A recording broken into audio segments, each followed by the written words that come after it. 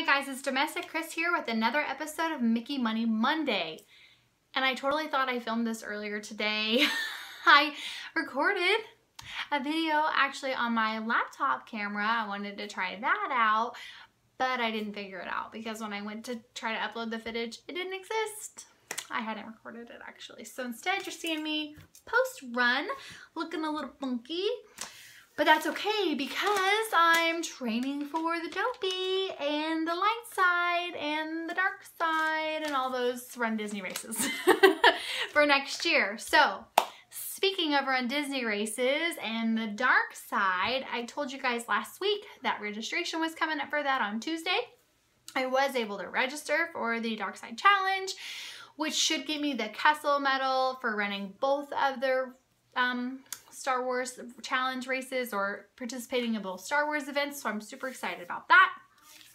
And I have come up with my budget for that trip.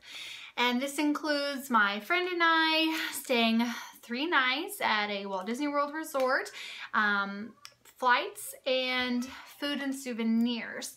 I'm not going to price tickets because I have an annual pass, and for my friend, we are going to probably ask my aunt to help us get her in. If I decide not to do that, we'll see what we can do or see if she can get her tickets. And I hear there's a new annual pass holder perk where you can purchase tickets for $79 for a 1-day pass, up to 6 of those at one time, but you have to be present at a park. You have to be present as a pass holder with your up to 6 guests.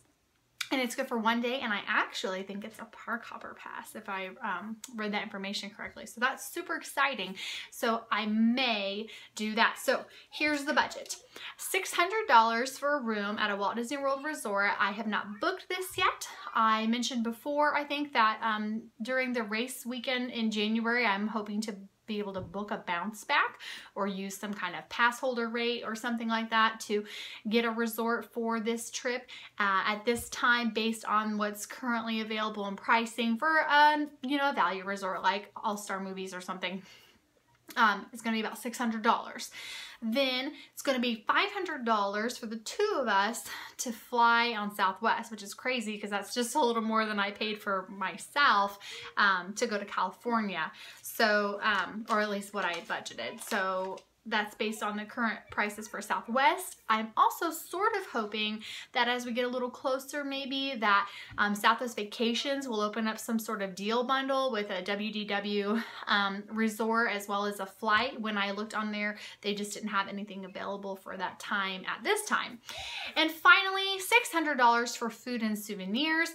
I kind of priced a vacation and based on what they would plan for a the regular dining plan, 1 table service, 1 dining quick service, 2 snack credits, and a drink would be about $400 for the 2 of us. So I know that by using tables in Wonderland that we can beat that price.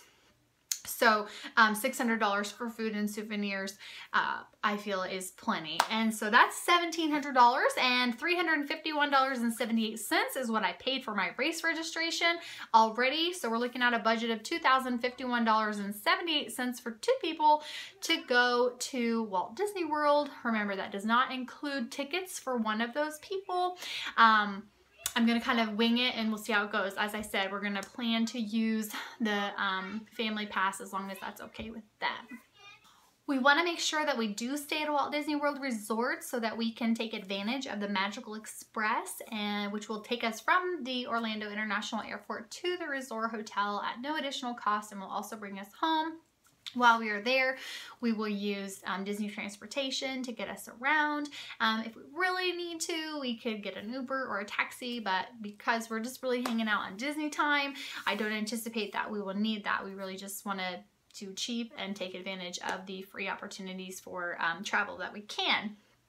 Something I want to mention real quick that's a change to my current January trip is that I have decided to cancel my Sanaa reservation for the first night that we're there when we're going to Hollywood Studios, and to kind of forget about Hoop-Dee-Doo for this trip because I really don't want to miss Fantasmic. That's potentially probably the only day we're going to have at Hollywood Studios, and my girls really loved that when we were there last summer. And so I don't want to miss that. And then they totally have at Hollywood and Vine for dinner, Minnie's special dining, and it'll still be like Christmas themed. And so we'll be able to get some really great character photos with the Fab Five, and I'm super excited about that. So that actually works out really great, and that way we can watch Fantasmic.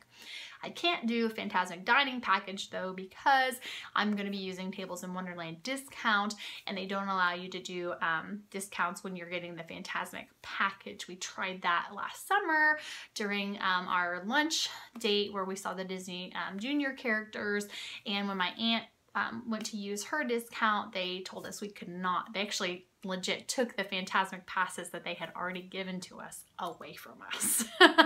So you can't combine that. And it says that online. So anyhow, we'll just stay in the park and get to watch Fantasmic and get to see Minnie Mouse, and I'm really excited about that. So because of that, I am definitely going to try to book Hoop-Dee-Doo Review for my friend and I when we go to our trip in April. All right, so now that we've got the budget set up, let's talk about how much money I've been able to save this week.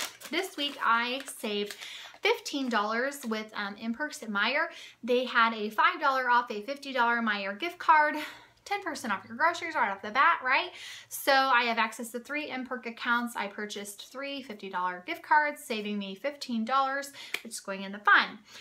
I saved $1.50 with a Speedway reward drink. My husband got a fountain Coke the other night, and $14.52 in my big fat check from eBay. So woohoo! A total savings this week of $31.02. I want to thank you guys so very much for watching every week. If you're new here, please subscribe. Somewhere there's a little dollar bill in the corner. You can hit that, or the button underneath the picture. I'd really appreciate it. I do this every Monday. I tell you guys about some sort of Disney tip or plan for my trip, and I also let you know what our savings plans are and how we're making this money to go on this Disney trip. I have 3 Disney trips planned in 2017, 2 to Walt Disney World, 1 to Disneyland, and I hope that you will join me on this journey. Let me know if you're planning any Disney trips, if you use any of these tips to help with you saving money for your trips. And again, I just want to thank you so very much. Please like, subscribe if you haven't already, and if you have any questions, please put it in the comments below. So until next week, guys, I'll see you real soon.